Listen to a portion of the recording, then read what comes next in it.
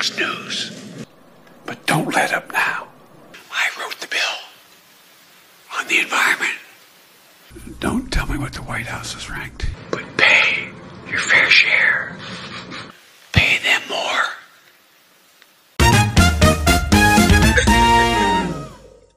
Well, there you go.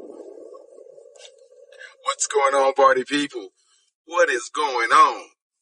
It's your rideshare extraordinaire, your super duper Uber drivers here, guys. That's right. Thank you. You guys, you already know the deal. Before you hop in my ride, do me a favor. Hit the like. Hit that subscribe.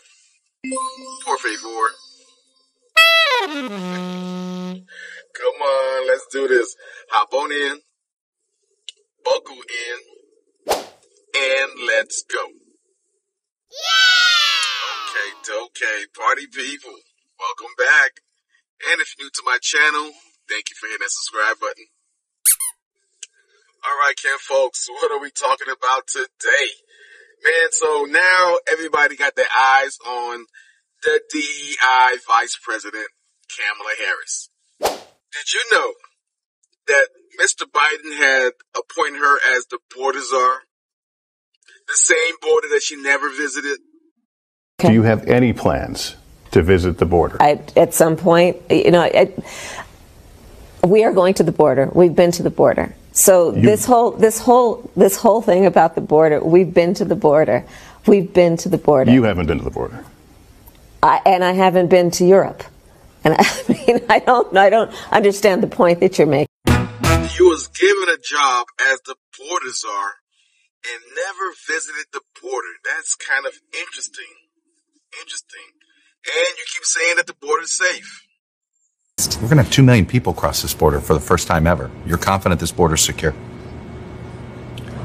We have a secure border in that is a priority for any nation, including ours and our administration.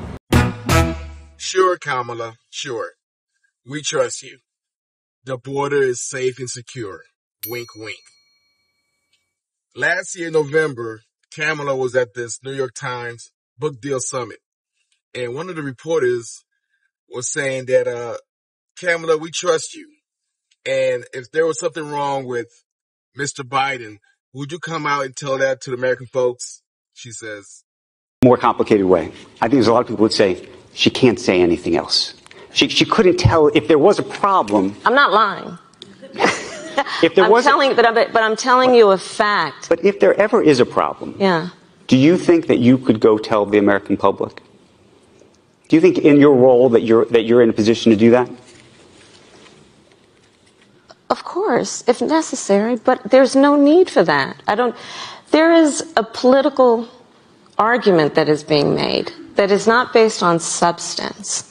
And you're asking me to hypothesize around what are my duties to the American people as Vice President of the United States that are based on ethics and morals and the law. I will always follow those rules. But I am suggesting to you that it is important we not be seduced into one of the only arguments that side of the aisle has right now on this issue in a way that is intended to distract from the accomplishments. You see what just happened there? Just a simple hypothetical, and she cannot answer the question. She refused to answer the question. She's just going around in circles. Oh, I don't do hypotheticals. That will never happen. For argument's sake, hypothetically speaking, if Mr. Biden had an aneurysm and was sick and he couldn't perform his duties, would you? Oh, no, that's impossible. That will never happen. No, Biden is Superman and he's strong as the ox. That will never happen. I don't do hypothetical. That's just Russian disinformation.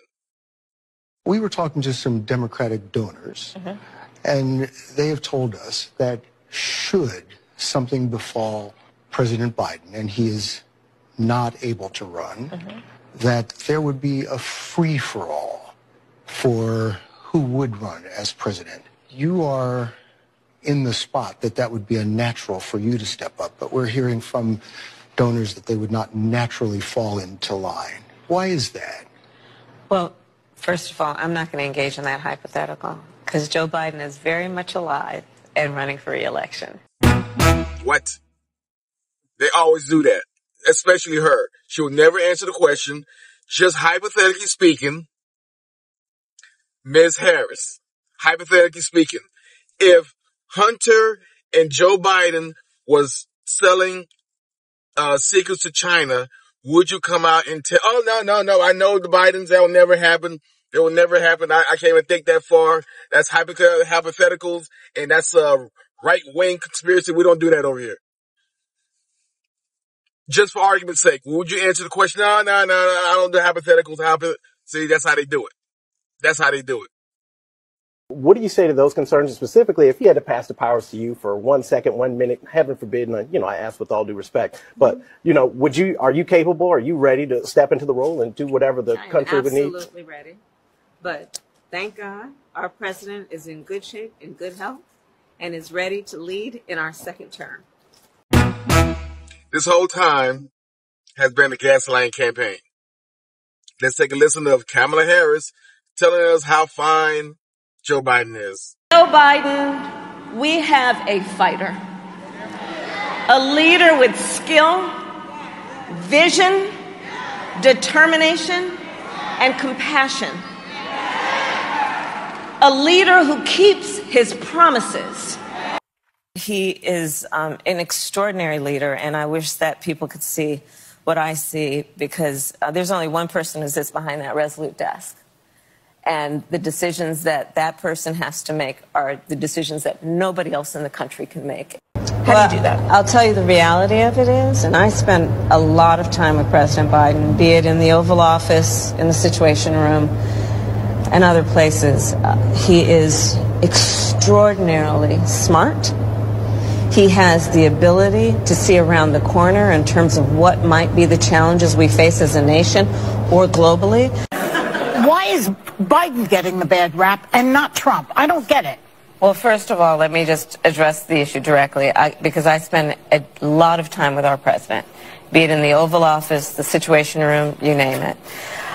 We have a president in Joe Biden who is forward-thinking in a way that we've not seen in a long time. I want to get to the heart of what I think you're raising, which you've said is his age. So let's talk about that. I spend a lot of time with Joe Biden, be it in the Oval Office or the Situation Room. And I can tell you, this is someone who is tireless in terms of working on behalf of the American people. To your point of knowing Joe Biden, he comes from a background and a place in his heart and soul where he cares so deeply about working people, about families. So the way that the president's demeanor in that report was characterized could not be more wrong on the facts and clearly politically motivated. Vice President, I am proud to serve alongside one of the greatest champions of our nation's warriors, our President Joe Biden.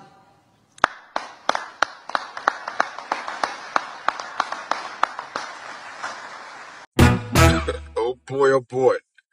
Mr. Biden, I am praying for you to have a long life, long and prosperous life, at least to the end of your presidency. All right.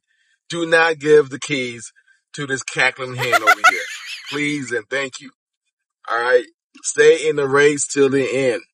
I believe in you. 80 million Americans believe in you also.